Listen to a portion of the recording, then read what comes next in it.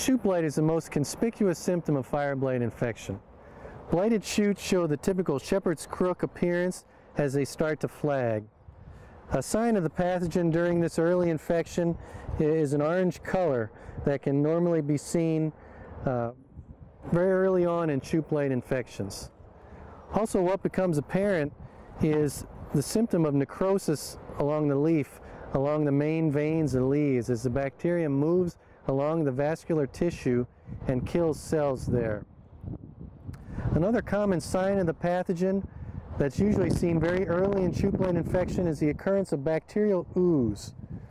Ooze drops are basically bacterial pathogen cells that are encased in a sugary matrix, a polysaccharide matrix. This goo, this bacterial ooze, really protects the cells as they exude out from the host, and they'll spread from this ooze. These ooze droplets, they'll spread by activity of wind and rain and perhaps insect activity, and they're very protected in that ooze.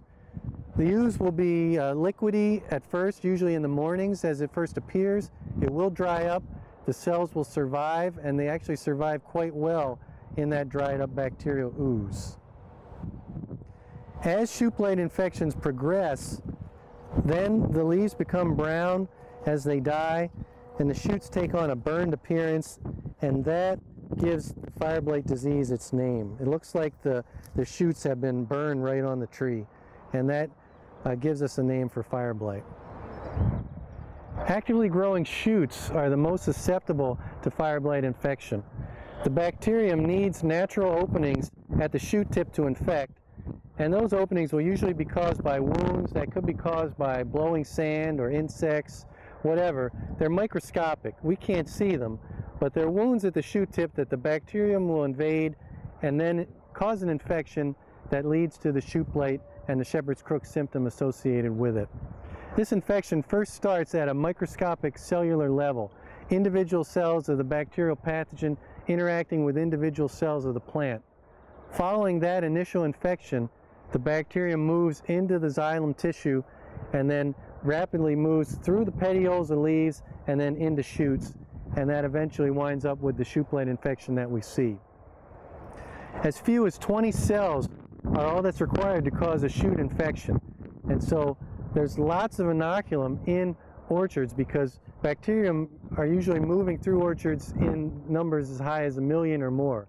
In fact, if we've got conducive conditions for blossom blight infection, we could have as many as 1 million cells of the fire blight pathogen on one flower. That's enough inoculum from one flower to initiate 50,000 shoot blight infections. So that's a ton of inoculum, and it shows just how difficult it is to ultimately control shoot blight because very few cells can cause even one shoot blight infection. Once the bacterial cells have migrated to the xylem, or the water conducting tubes of the leaf, they form a biofilm, and this again is a sugary matrix that protects the bacteria. It also allows them to absorb nutrients from the plant.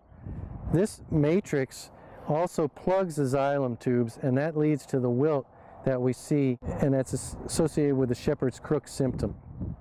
The bacteria, though, they'll move through the xylem from a leaf into the petiole and into the shoot, and this biofilm matrix will help the bacteria then migrate systemically through the tree.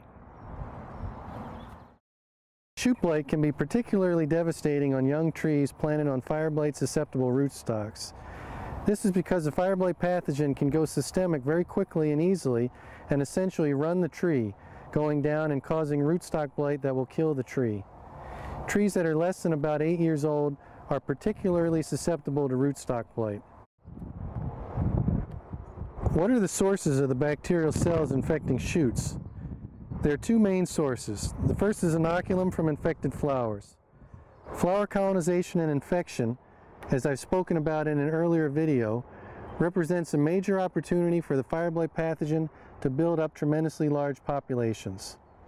Blossom blight infections result in internalization of the pathogen and systemic spread. Here's an infected blossom cluster on a gala apple tree. The pathogen has moved from that cluster into this shoot, and you can see evidence of that infection through the blackening of the shoot right there. This internal spread itself can result in blight of a shoot that the infected flower cluster is on. This entire shoot has now been blighted due to that fire blight infection. Also, cells can emerge from blossom blight clusters as ooze. This timing coincides well with active shoot growth, and that greatly facilitates spread. The second source of inoculum is cankers. Fire blight cankers are overwintering sites of the pathogen in trees. The bacteria will emerge from cankers in the spring as ooze. This initial inoculum usually is transported to flowers by wind, rain, and insects. However, in some years, temperatures during bloom are cold, in the 50s say, and do not favor pathogen growth or blossom blight infection.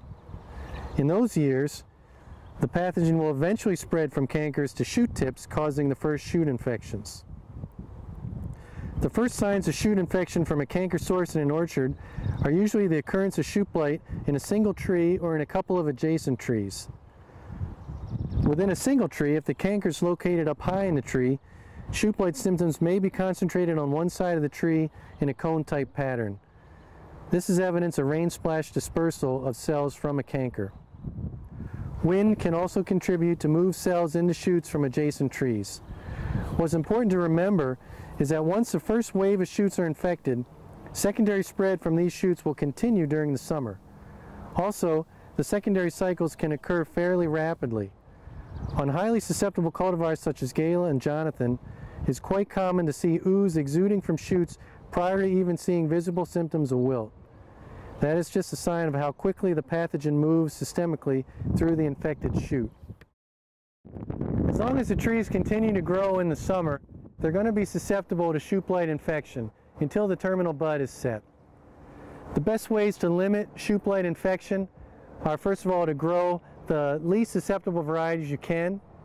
Another strategy would be to surround your most highly susceptible, highly prized varieties with less susceptible varieties to kind of keep the inoculum load down in that block. And then the other strategies are to decrease inoculum as best you can. Make sure that cankers over winter are pruned out. Make sure that you control blossom blight as best you can, and use Apogee if you can, except for on Empire, Winesap, and Stayman cultivars. Use Apogee to keep the shoot growth inhibited.